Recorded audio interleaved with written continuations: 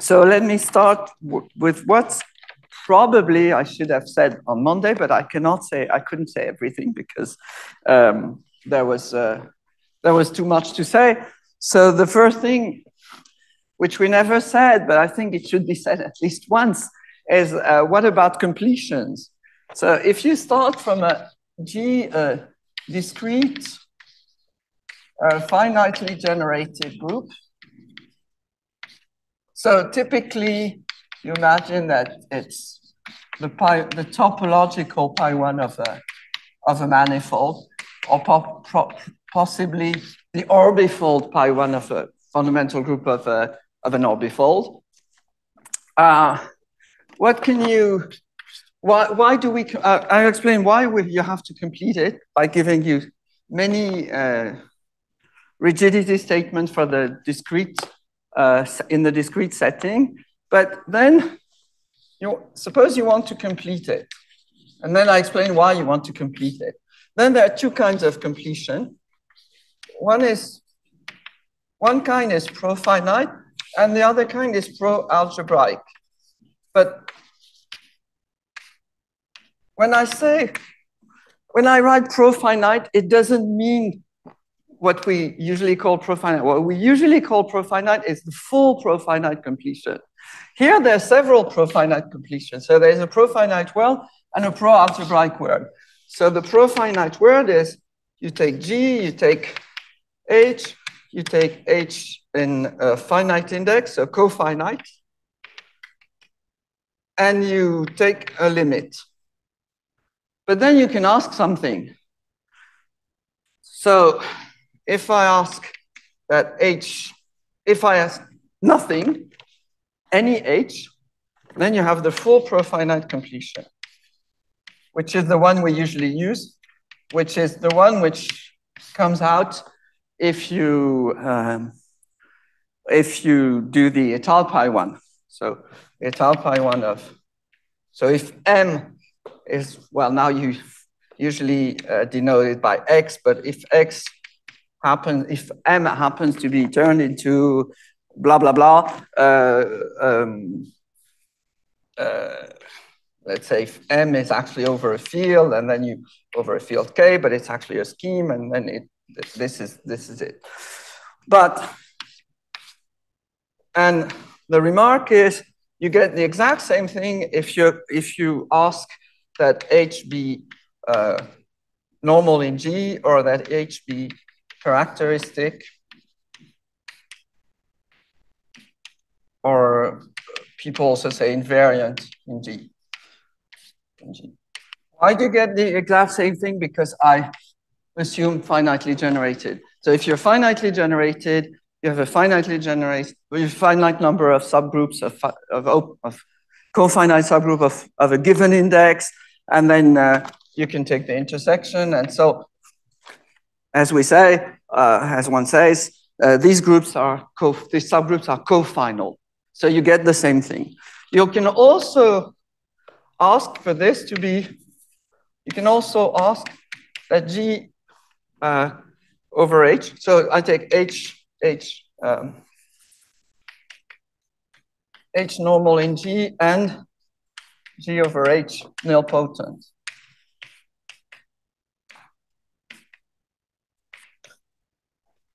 And then you get G pro nil. And G pro nil is the pro nilpotent completion of G. Now there is so G finite nilpotent, okay, because it's still cofinite. Sorry. So you get this, and then there's a lemma or a theorem, which is refined Silo theorem, which I would be hard put to prove, is that if N is finite nilpotent, N is the direct product of its p silos. There's a refined Silo theorem. It's not very easy. It's a very good exercise. I wouldn't be able to do it. So that means G is the product of its P completion of overall primes. Now on the pro-algebraic setting, on the pro-algebraic side, you first have G alge. The bad thing, what is G alge? Is you look at all maps from G to an algebraic group, whatever. Or maybe you go to all linear algebraic group. It's probably enough. Problem, it's just enormous. It's intractable.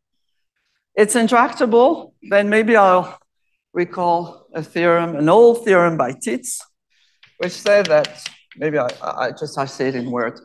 If you take a reductive group and you take almost at random, say, you take two elements of an algebraic group, and then you take the free group, the group it generates, almost always it's Zariski dense in your group. So that means this is intractable, this is enormous. So what you have to do, because the reductive part is enormous, you do a Lévy decomposition, and this is why what we actually are looking at here. You take unipotent algebraic groups. It's the same as taking the representation into linear unipotent groups. So you take linear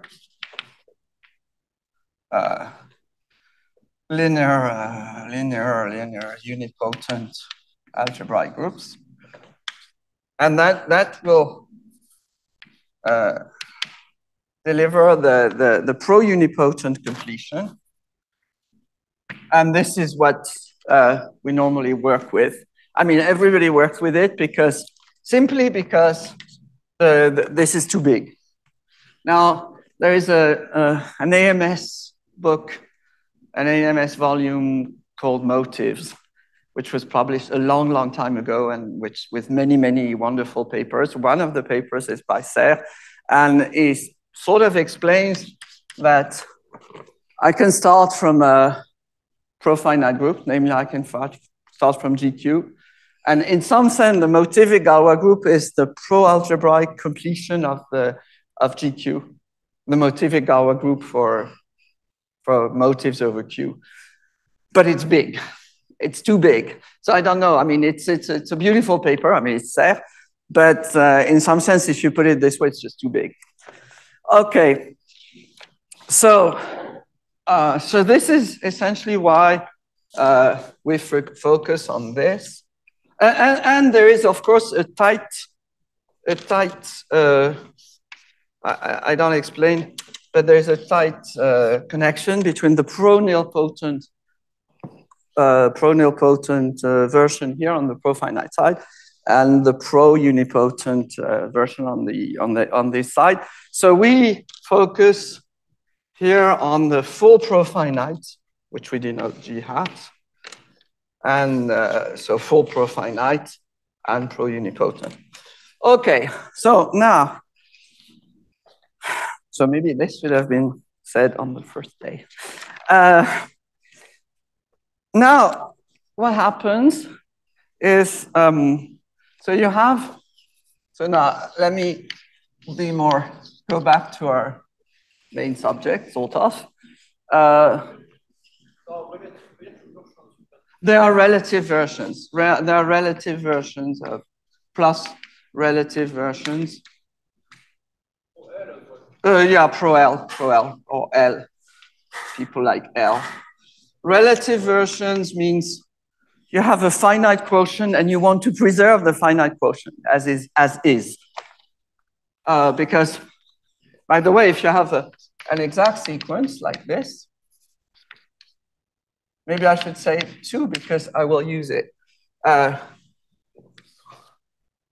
Profinite completion, this one, is a right exact functor. but it's not left exact.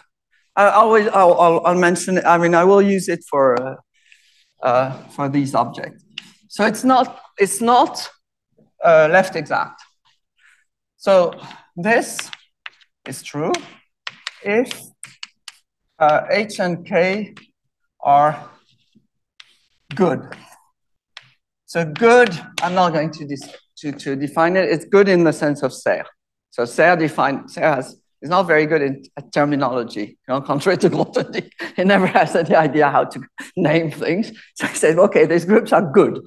And okay, so for instance, if K is finite, no, even if it's enough that the quotient be good. If K is good, it's enough. So if the quotient, for instance, is finite, it's always true because a finite group is good. There is nothing to prove. If the quotient is free, it's always true too. So it's true, and profinite relative completions, which are like here, they come when you take a finite group here, and so you keep it the way it is. So essentially, what you do is HL, G relative, and then you keep K the way it is. You keep K quietly the way it is. Because otherwise, if you take the pro-L completion of a finite group, you will kill a lot. You'll kill everything, all the elements whose order is not divisible by L. So you kill too much. Anyway, let's go back to this. So you take a differentiable surface, which I call S. So the usual thing is genus G, n mark point, and it's hyperbolic. Okay. Now you have, as I recall, you have this, you have the Teichmüller space, you have the moduli space. Here we often call it Teichmüller group. And topologists also call it mapping class groups, same thing. So this is, well, we also denote it TGN, MGN, gamma GN. Okay, and let me give you, why do we complete? Okay, the baby case, of course, is that, of course, if you have Z and the invertible element, so it's totally babyish, the invertible are this, and then if you go to ZP, the invertible element, there are many. If you take the ring of polynomials, there are not many invertible elements, and there are many invertible elements here. Okay, so it's a good reason to complete. No, it's not a good reason to complete. The real reason to complete is that algebraists are a bit dumb and they don't know about the exponential. So they don't have an exponential function in the sense that that the pi1 of the plane of the complex plane minus 1 point is not Z but Z hat, in algebraically speaking. No, they are very intelligent. But okay, so that's the babyish part. Now what I'll give you a very long, well, not very long, yeah, well, 10 almost. 10 properties in the discrete case, which tell you why we should complete. First in the sense, and I'll explain for a reason, and assume, for simplicity, assume S generic. And when I say generic, it means it contains a subsurface, or there is a subsurface, sorry, this won't be very readable, of type 1-3. Another way to say it is that I assume G is positive. What do I assume? And D is, sorry, Dn is 3G minus 3 plus n. So D of S is, I write again, Dgn equals 3G minus 3 plus n, and it's the complex dimension of MGN. of C. And so I assume, what do I assume? I assume that this is bigger than 3 and or of type 1. Well, that's nothing. I mean, it's very useful for certain things, but here it's just to make simple statement. So the center is trivial. First thing, the center is trivial. There is no center. The second thing is more interesting. I mean, maybe more interesting. Second thing is the outer automorphism group is very small. So it's Z mod 2, which you can imagine is Galois of C over R. I mean, it's not, so it's just the flip, how do you call it? The complex conjugacy of the mirror symmetry. So this is small, very small. So this says that if I don't complete, there is no Grothendieck-Teichmüller group, okay? So this is a deep theorem, and I don't know, it was proved, I dare not put names because there are many names attached to it, actually, and it was proved in the mid-80s. So it says that, so of course that is also true for braid groups, for instance, out Bn equals C mod 2 for n, for all n, I think, all n,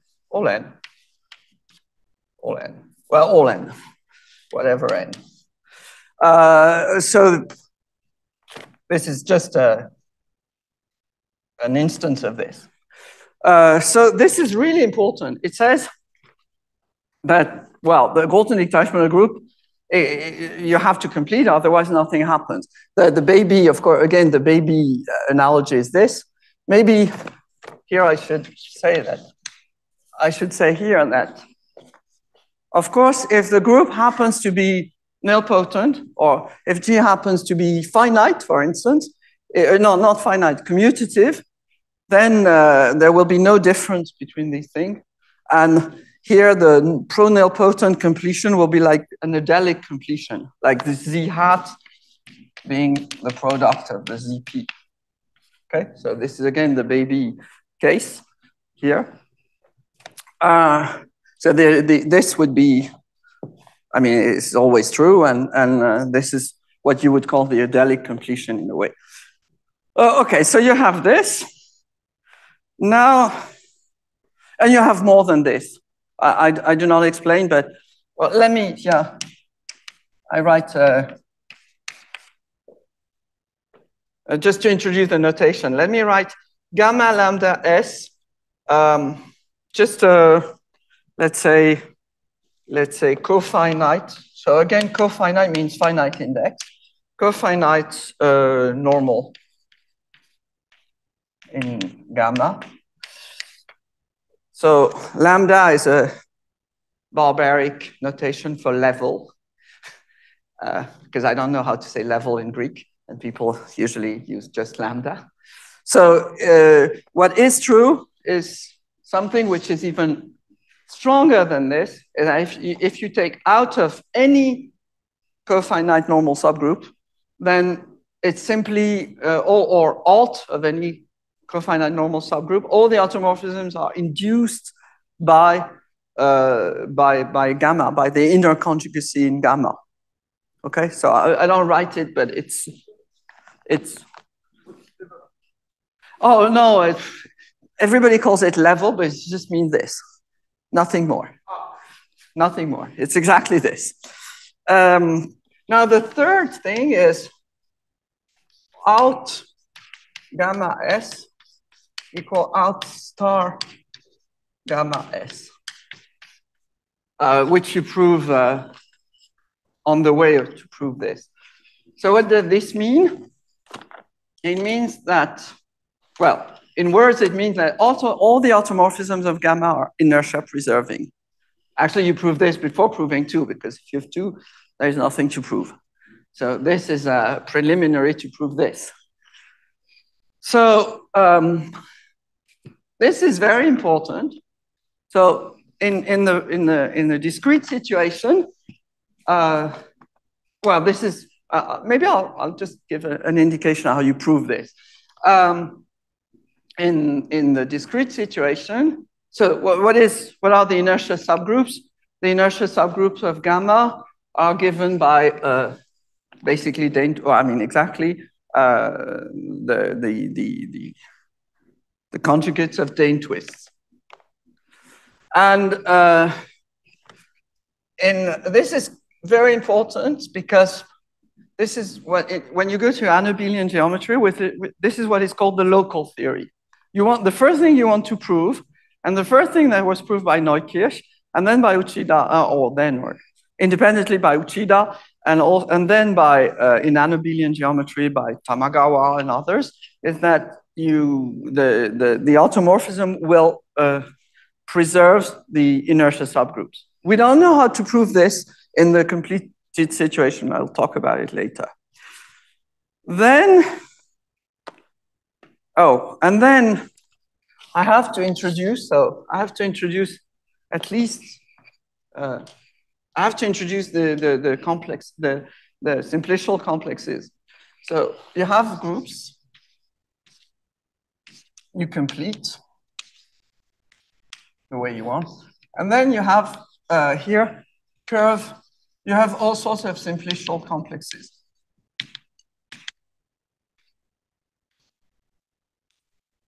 So what are these simplicial complexes? There are three. I mean, I use three of these. There's a real maze of complexes which were introduced by various people, starting with Harvey in 1980, as I said very quickly yesterday after a conversation with Seth. This is the analog of buildings, but it's much more visual and much easier in a way. So this is simply, so the C of S has vertices, simple closed curves. So C0, I forgot if I put it, C0 of S equal simple closed curves. Closed curves, which are on S, that is maps equal, let's say C1 maps. Sorry, this C has nothing to do, of course, with this C. This C is C1. It's just C1 injective maps from S1 to S. Sorry, this C has nothing to do with S, with this C, and this S has nothing to do with S. That's a fact. So C1 is just irregularity, it's differentiable, and of course S1 is just the circle, and S is the surface. Okay, it's just traditional. So the vertices are the simple closed curve, and how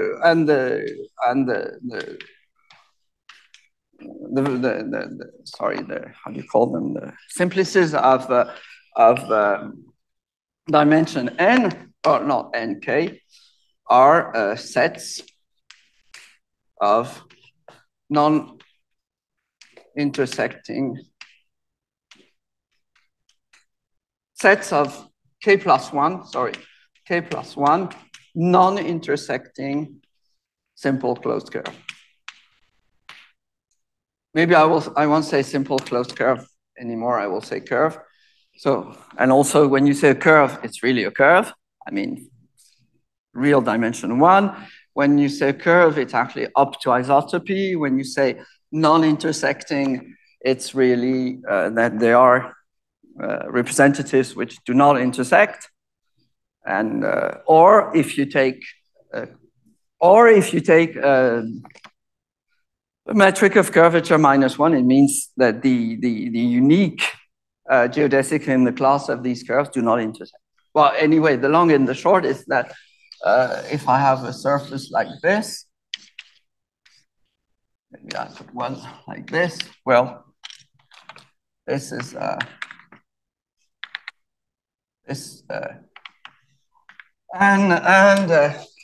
I didn't mention the obvious two. They're not homotopic, so they're not equal, and they're not bounding, and they're not like this. I mean, they're not homotopic to how do you say? Well, you see what I mean. So this is, for instance, a two-simplex. Okay, so it was recognized that, in fact, and I'm not going, well, maybe I will, but I don't know.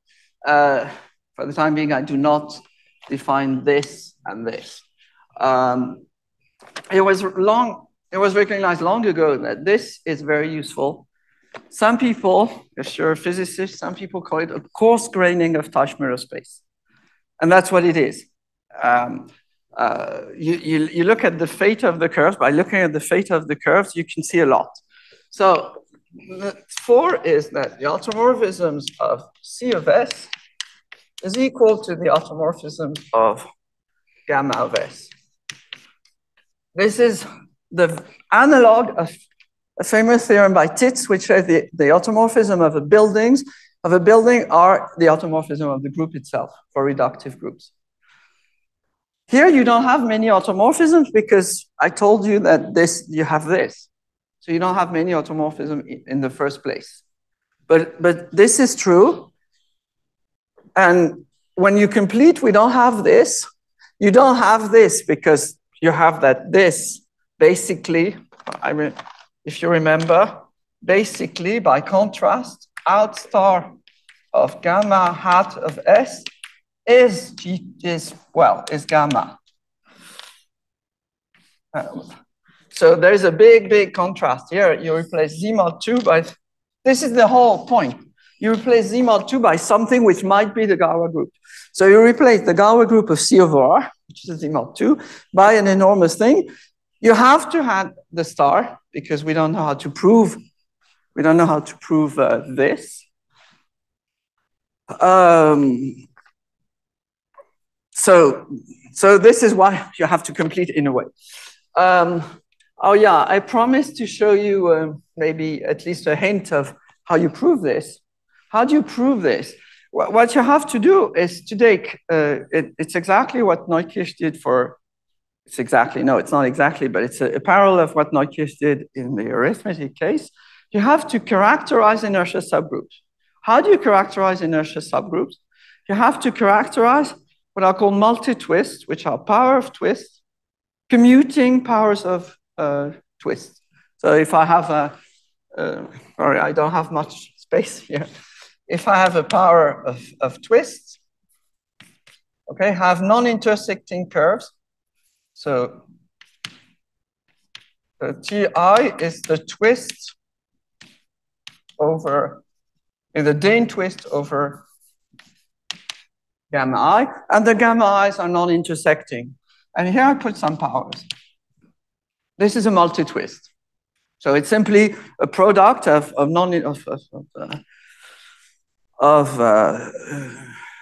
well, you see what I mean, of powers of commuting twists. Now, the thing is, if I take the center of the center of the centralizer in gamma of an element G equal Z, if and only if G is a multi-twist.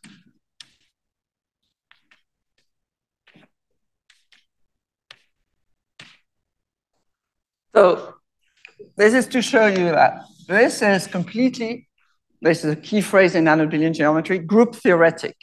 It's group theoretic because you take your elements, you take the centralizer, you take the center of the centralizer, and and the centralizer is rarely Z except if it's a multi-twist. Then that will characterize for you. We don't know how to do it at all in the completed case, but some Japanese people, and I'm sorry, I've not really followed Hoshi Mochizuki. At least in genus 0, they've done it in genus 0 for in certain cases, but I'm I cannot really tell. It's rather recent. Okay, so you have this. You have this. What else? What else? Oh yeah. Then there's the famous theorem again, which I say again very quickly. No, not quickly. So 5. Well, 5 I skip because 5 is using this. It's using these complexes simply. 5, 6. Yes. Well, maybe I skip 5. 6 is C of S has the homotopy type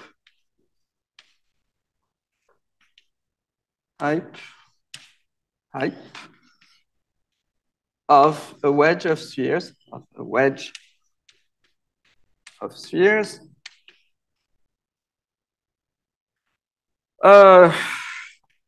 of dimension, well, I mean, the dimensions are known. The dimensions are known, but I'm not saying it. Maybe, for instance, I can tell you that the homotopy dimension of SG when n equals 0 is 2G minus 2. So it's minus the Euler characteristic for G larger than 1. So that's n equals 0 and G larger than 1.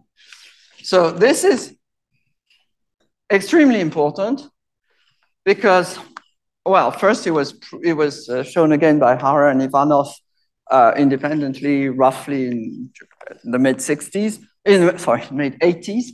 And it's very important. It was used by many people in many for different purposes, including the Madsen-Weiss theorem, for instance, which is perhaps the best known case.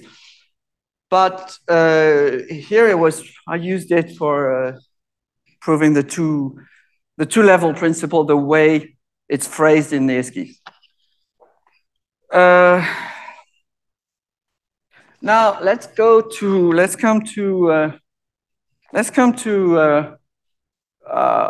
the congruent subgroup property. What is the so if you want to study gamma, so let me write gamma for gamma Gn, which is gamma of S Gn, all these things, just to make it simpler. So then you have gamma hat, and you have another. I'll explain another completion, which is the congruence completion. Congruence completion. So why is it useful? Completion. So what is the congruence completion? And there is a surjective map from one to the other. So the congruence completion is a priori less fine than the full profinite completion. The big conjecture being that they are equal, that they are actually this map is an isomorphism. So I'm defining it. So you have pi 1. So again, very so pi equals pi Gn equals pi 1 of Gn, SGN. This is just simpler, just to simplify notation, and these are almost traditional. So now gamma acts on pi 1 of Gn because as I said, pi 1 is, gamma is just pi 0 of the diffeomorphism, so it acts by diffeomorphisms. So now let me take K, an invariant subgroup. K in G in pi, cofinite invariant. So as I said, pi is finitely generated, and the cofinite and the invariant subgroups are cofinal, okay? Because it's finitely generated. So there's a map from gamma to alt, or let's say out pi over k. Because it's invariant, because kappa is invariant, gamma acts on pi, it leaves k invariant. And so it induces a map like this. And gamma kappa, so it's the principal, gamma kappa is the kernel of this. So gamma kappa is called principal congruent subgroup. So it's a nonlinear generalization of what you normally do with not only elliptic curves, but beyond that. I mean, when you took things which are when we take matrices which are the identity modulo n, here this is the analog, principal congruent subgroup. So then you define a congruent subgroup to be anything that contains this. It's cofinite and contains this. And gamma checked is the limit over k of the gamma mod gamma kappa.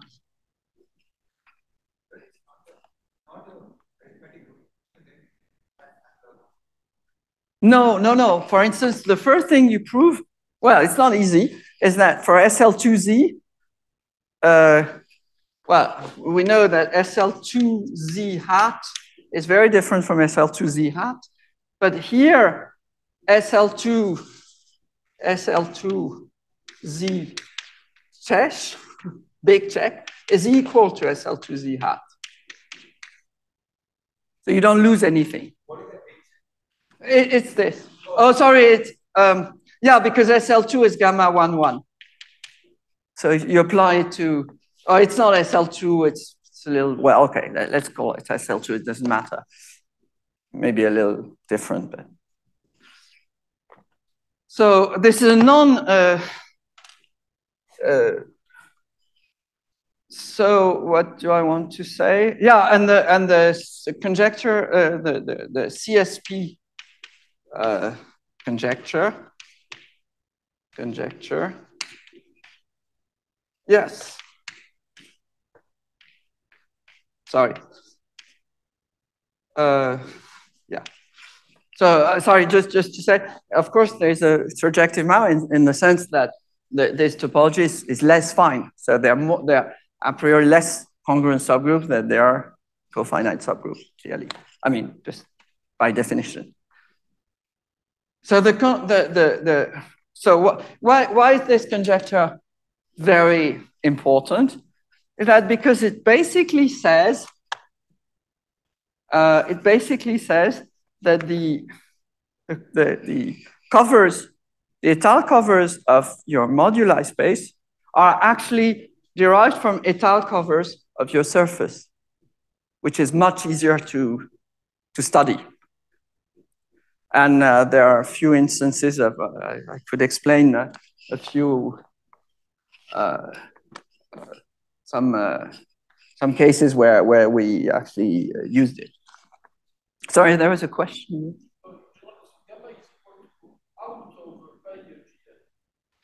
Good, very good. Very good transition. Exactly. So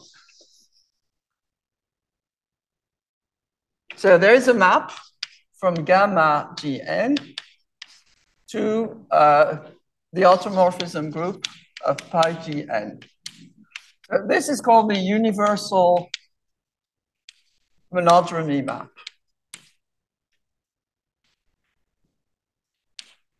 Universal monodromy for a reason which is rather clear, that is MGN classify all curves of type Gn, and the universal monodromy is when you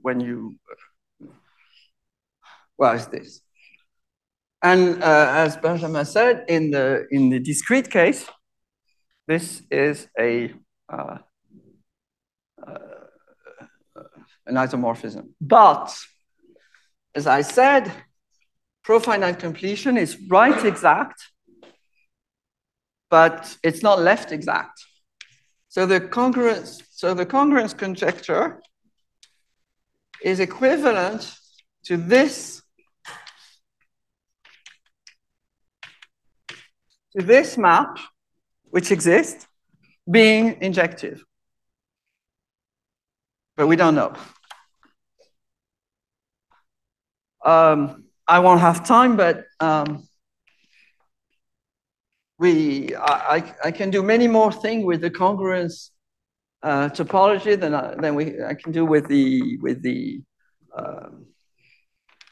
full profinite topology.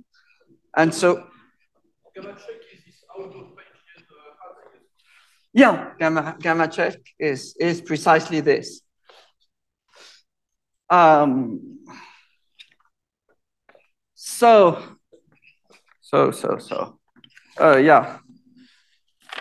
So in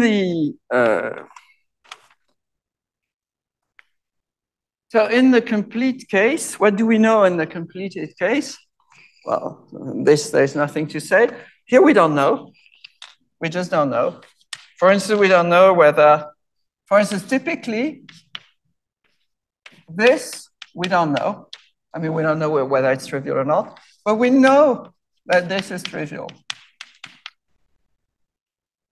I should mention a name, which I will mention again. It's Marco Boggi, for instance, for this result, for instance. Or maybe I will write gamma G larger than 3.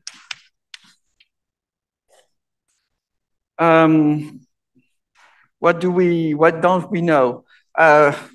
Here it's completely different, okay? Because it's not rigid. Here we don't know. Here we don't know. That is, if you alt gamma equals alt star gamma, we don't know.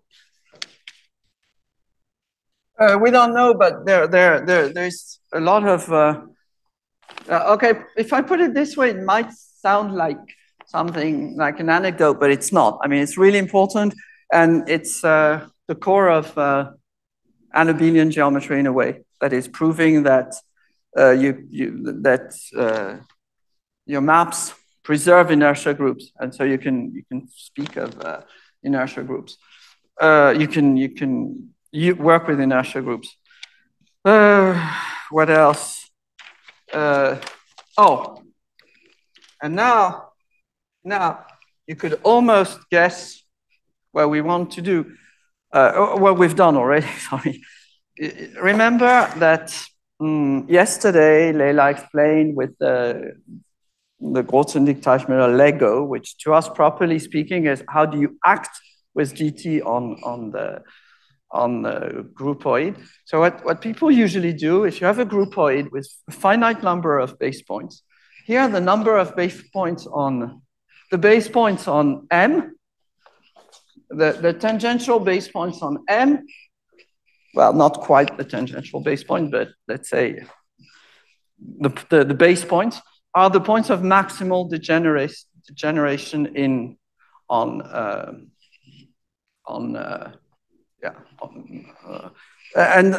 the point of maximal degeneration on M are simply you can put it another way, are the simplices of maximal dimension of C of S. That is simply the maximal multi-curves. You just cut your surface into pants or trinions or tripods, as Mochizuki puts it.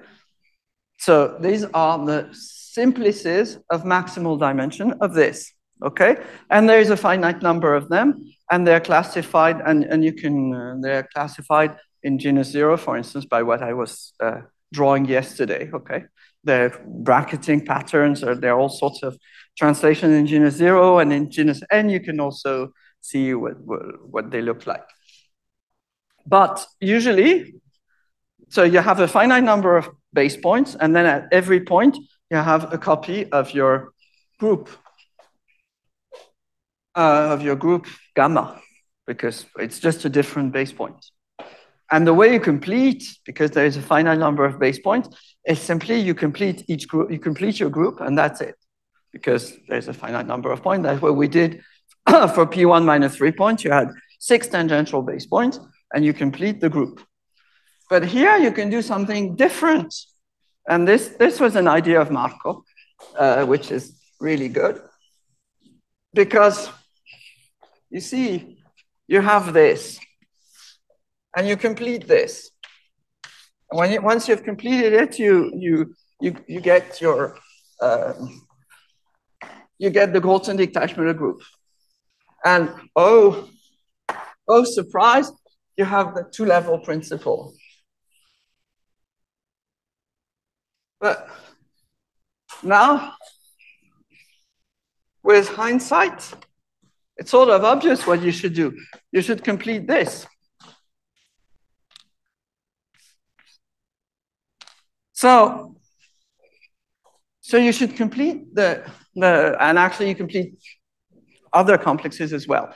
Simplicial complexes as well, the ones I wrote but did not define. I wrote down but did not define. CP, the Pans complex, and this is a graph. This is a graph for I think it's very important. I introduce it because you can prove results with this, but okay, I'm not going to talk about it. But if you have a simplicial complex with a group acting, and a group acting on a simplicial complex, well, let's take the case at hand because it's easier. So you have this, say, and then you define C hat of S to be the limit of C of S mod gamma lambda for lambda level. So this requires care because, for instance, it's not true that gamma acts exactly simplically, but it acts simplically for lambda large enough. Let's say you have the levels. So you have groups which are cofinite and which have increasing index. Okay, so gamma lambda. So gamma lambda again is cofinite and it's contained in lambda in gamma. So you can complete this way. Maybe I should say that then I could mention the name of Grothendieck, who is at Harvard and has a beautiful theory of profinite homotopy theory. So that's another long story. Since Artin-Maser, there was Artin-Maser, there was Morel, and then Grothendieck, and he wrote a paper for us, in a way, for me, some time ago about how to put this on a firm footing being model categories, Quillen's model categories. So all this is say on a firm footing, but the long and the short is that still this is the formula, how you complete it. Now everything changes again. So what you do is you go to groups. You're going from groups to simplicial complexes, and quite often they are just graphs.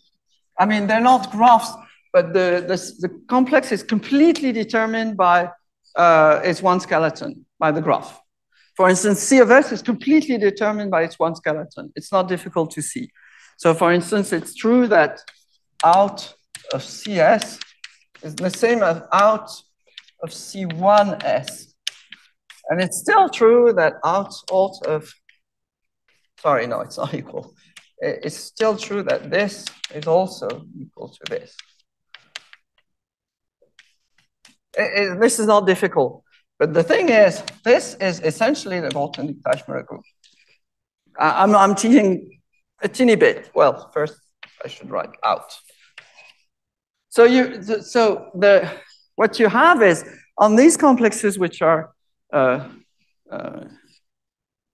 when you complete the complexes and you actually complete the one skeleton is very often enough. It's actually true for these three. That is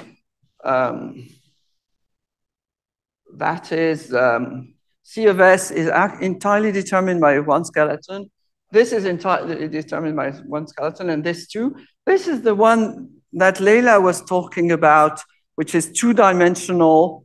It's a Pounce complex. It's two-dimensional, and it's entirely determined by its one skeleton. So I want to have time to do more, actually. Let me stop here. Oh, just one more piece of daydreaming. This is not daydreaming. Everything, well, I have to say it because of what is happening in Russia. I wrote a long paper. I sent it to St. Petersburg, and it was February 22, end of February 2022. And 2 days after I sent it, something broke, which is called the war. And now it's published, so it's a long paper in St. Petersburg, the paper where Drinfeld published his paper.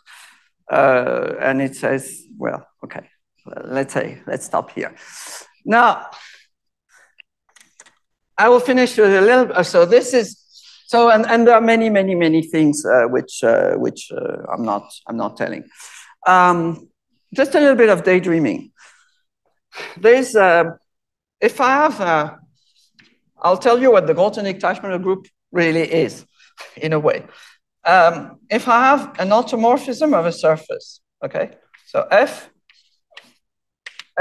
and I call it F, and it's not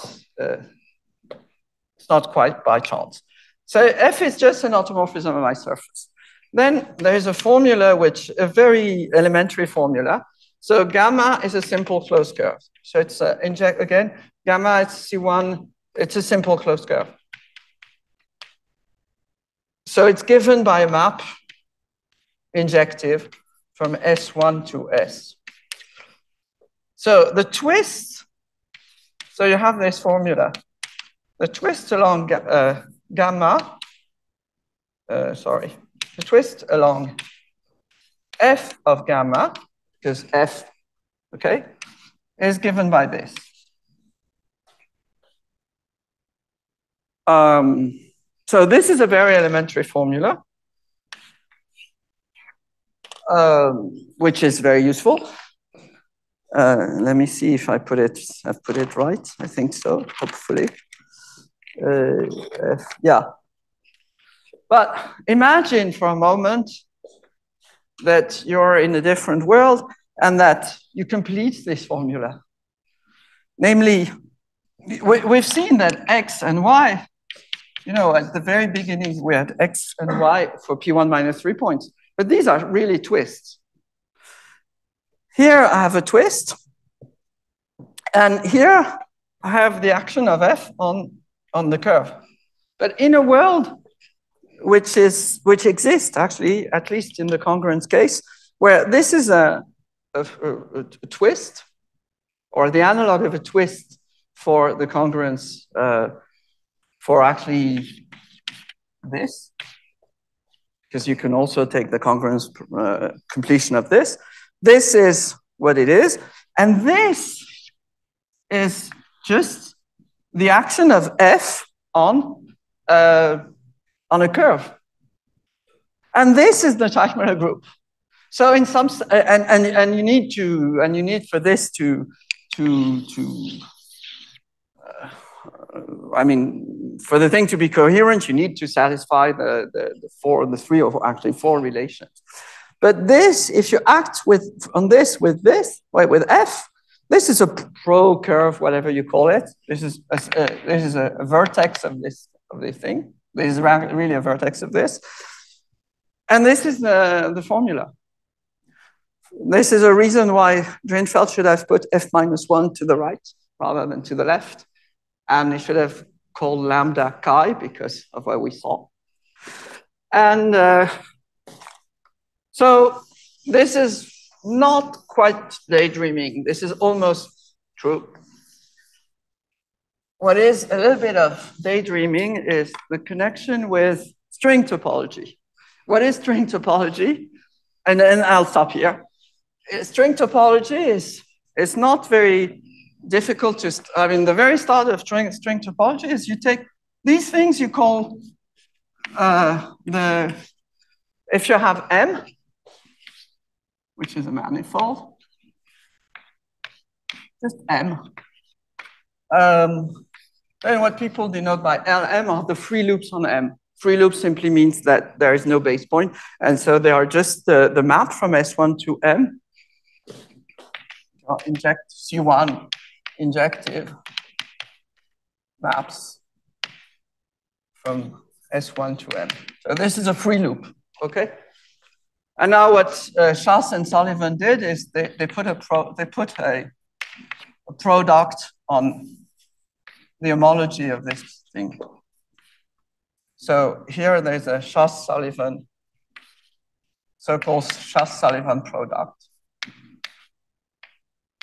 which is above, which lies above. So you have a map from here to here, which just the base, just one point, just an evaluation map. And here you have an intersection product.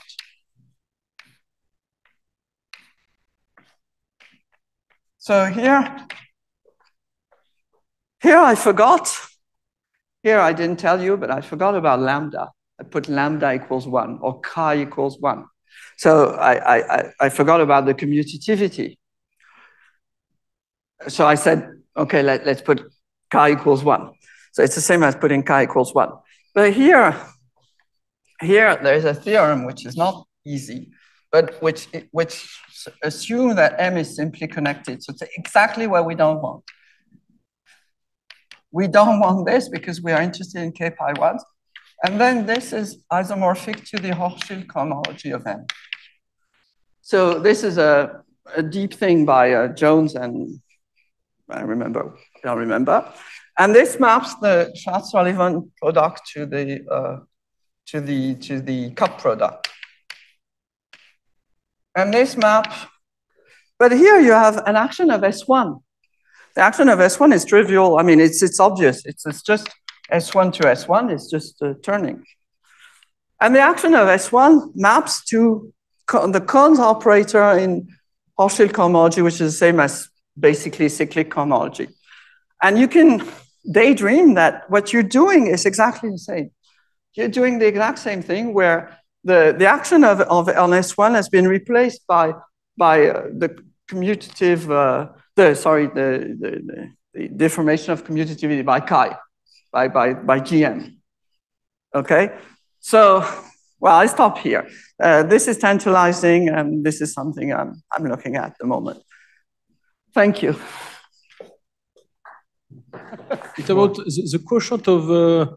First of all, this C star of S you didn't explain. So CP is pants. Oh, CP I'll explain in. This is pants. Sorry? This is pants. Pants decomposition, yeah. C of S you explained. C star I did not explain, but it's easy. Well, I'll explain in private. It's very easy. Okay, great. And then okay. And you can complete everything, and there's an action. Yeah, and this complex, you didn't explain the maps connecting, so I think it's the operation of erasing curves, yes? Operation of? Erasing curves, so because it's complex, you don't, these sets are not related. In principle, you need simplification maps. These three are not immediately related, no. I mean, yes, they're all in terms of curves, of simple cos curves. I mean, the different levels, C0, C1, so because... Oh, no, these were the skeleton. Yeah. No, they are related. They are just, and the skeleton, I mean, what it's is a K plus 1 non-intersecting curve give you a simplex. That's it. So complex of the dimension K. So you mean to relate phase operations and so on. So you need to relate. Oh, yeah. It's just deleting a curve and adding a curve. Yeah, it's very simple. Okay. Thank you for coming.